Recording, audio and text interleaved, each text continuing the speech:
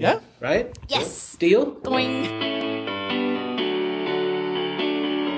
Welcome to the Acquia podcast, Drupal technology, community, and business.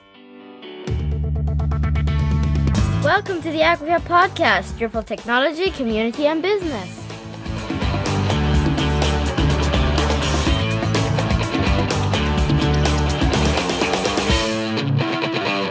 There's a module for that?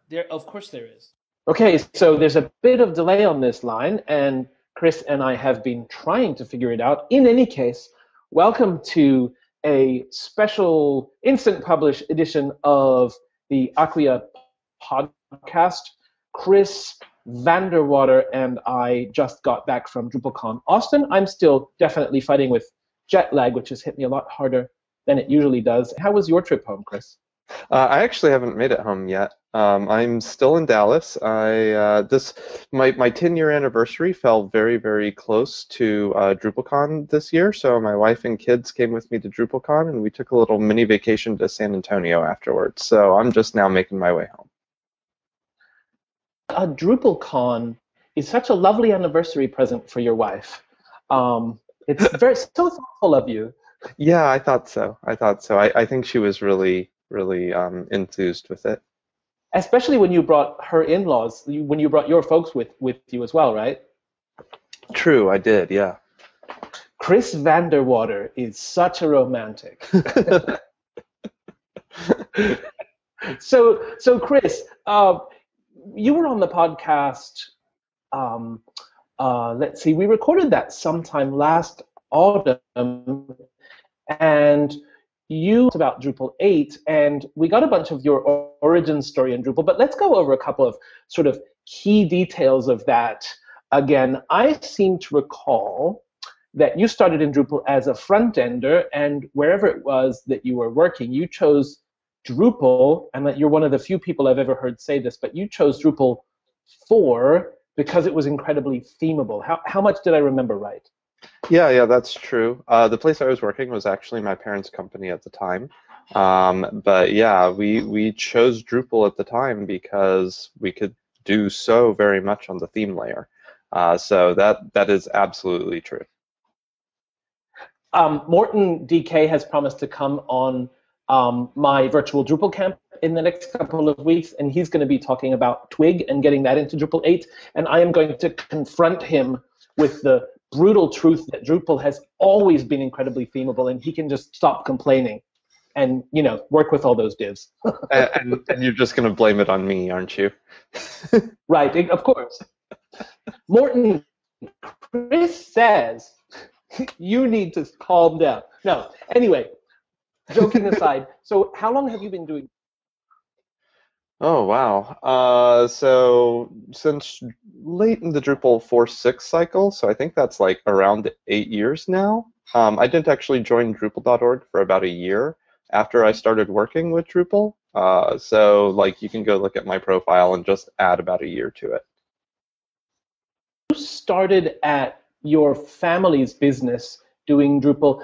Can you talk about the impact that open source software had on your ability to build a successful business? Sure.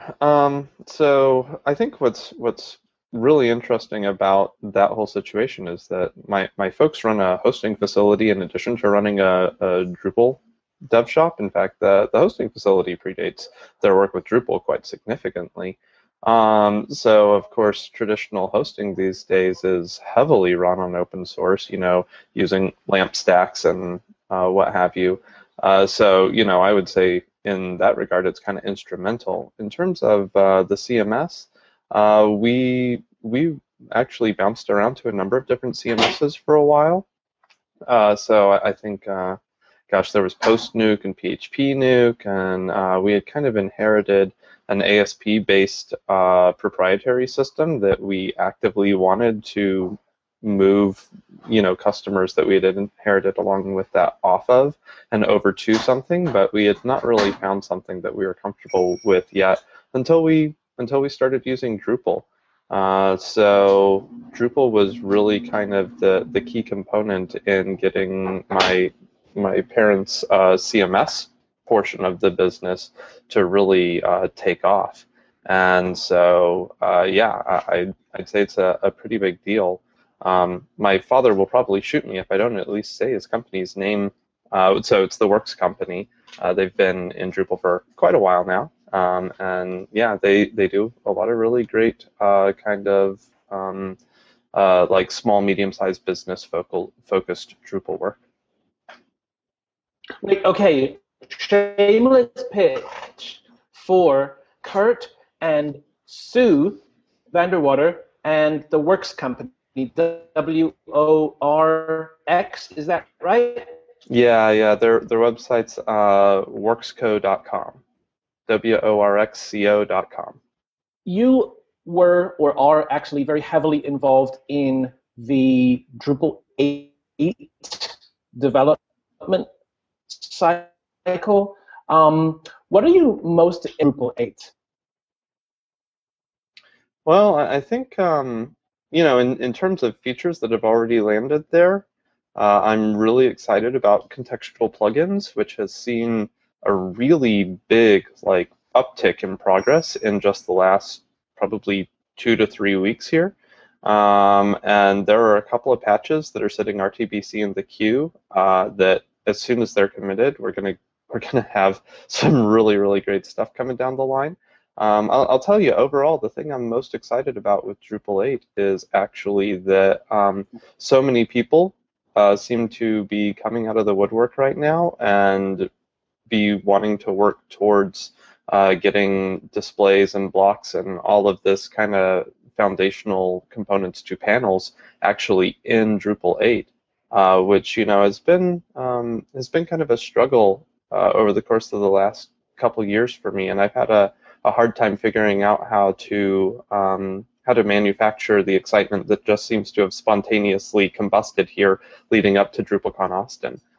So, you know, I'm really excited about what we're doing and where we're going, and I think there's, you know, we're not going to get as far as I wanted to, but I think a lot of the foundational work that I was really hoping we would get done looks more and more likely every day to actually land for Drupal 8. So, you know, that's kind of two edges of the whole layout sword that I would like to see happen. So I have to say that the release site, at this point before Drupal 7's release, it was really heavy going, and people had run out of energy. We had run out of, you know, perceived really kind of a dark moment in the community. And now with Drupal 8's been such a radical reworking and so much hard work and so much has gone into it. And I would expect us to be at that same low energy sort of moment of despair almost. And to be honest, in the last 6 or 8 months, I have been to some of the most incredible Drupal community events I've ever been to. I've never felt so much excitement and so much energy, and really the amount of hard work that people continue to manage and to stay excited about. So I had a huge technical difficulty here in my office. I am still talking with you, Kris Vanderwater, and we were talking about the Drupal 8 development cycle and how much energy there is in the community in the last 6 to 8 months. And so why don't you kick off with what you were saying about that and how things looked 8 months ago compared to now? Sure. So I was just saying that, you know, for my part, at least to me, it felt during that time period that things were kind of getting back to one of those lows where everybody was burned out and everybody had really had enough of the development cycle. And so many things had changed with so many people, you know, being kind of upset about various changes that, you know, I really felt like we were at a low point 6 to 8 months ago. And I don't exactly know what happened. I think maybe we just pushed on through it and found our second wind, or you know, there's something fundamental about the changes that are coming that it brought a lot more people on board. That, you know, there's still development going on, and there's a lot of excitement around that. And I think DrupalCon Austin was no exception in this regard.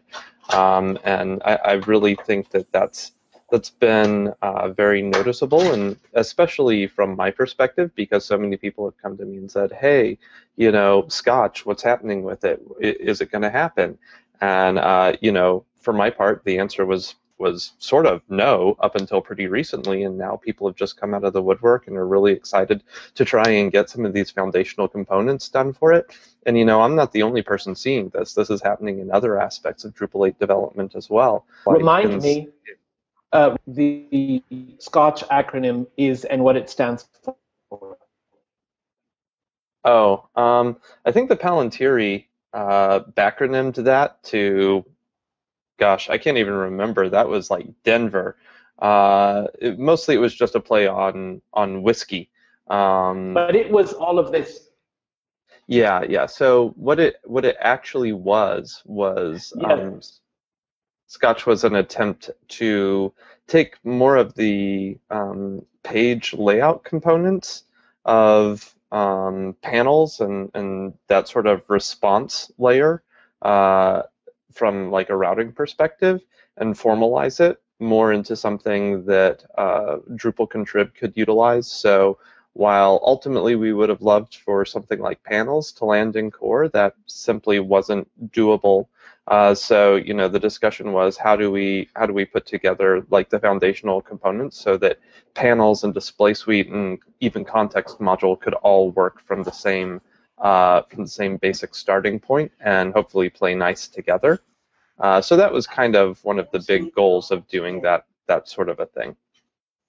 Let's talk about DrupalCon Austin. And so you felt the same energy there that in the contribution sprints, in the sessions that we've both been feeling in the last few months. Would you say that's true? Yeah, I'd say that's absolutely true. In fact, to a certain degree, I feel like DrupalCon Austin might have kind of been like a peak for that. Like there were so many people in the right place at the right time talking about the same topics that I really felt like some really serious headway was made in some places where we've been kind of deadlocked for a while. So that was really, really good stuff. What is your week overall? Give me your top 3 highlights for DrupalCon Austin. I'd say the #1 highlight for me was probably the headless Drupal BOF. We had a BOF about what it looks like to, from a Drupal perspective, work in solutions more like AngularJS for your front end, and how to get Drupal really creating that sort of stuff, and hopefully how to get Drupal 8 better supporting that kind of a workflow. So that was a really big deal. I think one of the other highlights for me was actually we ended up having a BOF with the Ager folks and the Pantheon folks about multi-site, and that was a really big deal. So the community really turned out for that, and that ended up being broadcast across Hangouts as well. And I know there were people, at least in Boston, at the Acquia offices who were watching that live as it happened, and it was standing room only in that BOF space, and there were people out not even in the hallway. So you know, it was a pretty big deal, and like I said, the turnout was just huge.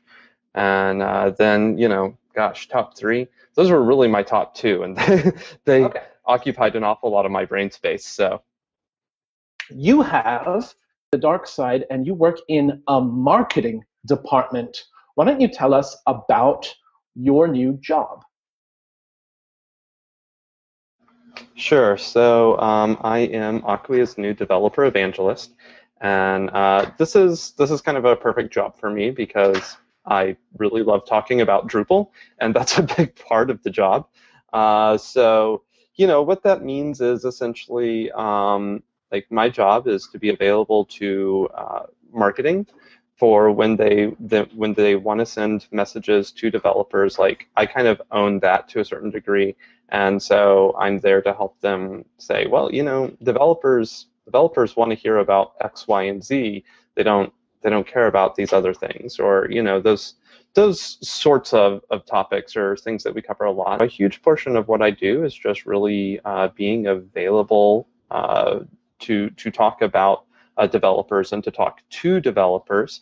So it's kind of a dual communication channel sort of thing. My job is to help other people communicate developers and then to communicate to developers myself.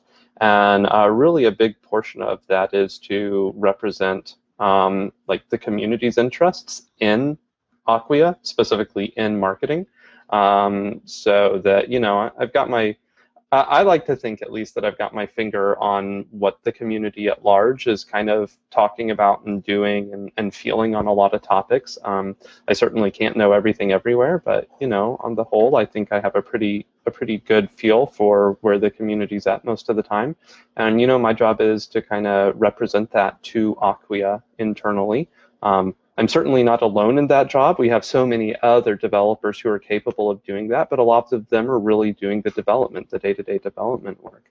And so my job is like kind of part evangelist and part advocate, with, you know, a lot of thought leadership around blogging and talking about, you know, the future of Drupal, the future of Acquia products, the present of Acquia products, and just kind of trying to let people know what's there. You know, Acquia has a plethora of products and services that are available that, you know, I think maybe the community has missed some of the details of those, and I want to really come in and help highlight some of what can be done. You know, my first big push in that regard has been around Acquia's Cloud API, and I got a great big post on that talks about what some of our clients and partners have done with Cloud API, and points people towards documentation so that they could write their own implementations of those things. So, you know, I mean, that level of stuff is kind of where I'm heading and what I'm trying to do for Acquia today, and yeah, and into the future. You've done a lot of development for Drupal 8, and you've been really, really involved in the technical side of this development cycle.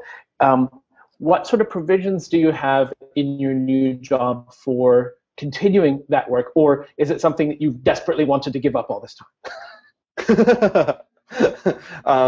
No. I think as a developer, you know, I don't want to speak for all developers too much by saying this, but to a certain degree, I think most developers kind of have a notion that they'd prefer not to have customers, and I mean that in the nicest possible sense. You know, you hear it all the time. Oh yeah, the job's great. The worst thing is the customers or whatever. And that's a really sad state of affairs. But I think as a developer, you know, many of us look for what that next like evolutionary step in our job is. And for me, you know, that meant my customer became the Drupal community. And I said this in my blog post talking about my new position, but it just really felt like, you know, moving to this position was really about becoming a developer for the community, and being able to illustrate things that I was seeing in blog posts, helping to continue contributing code.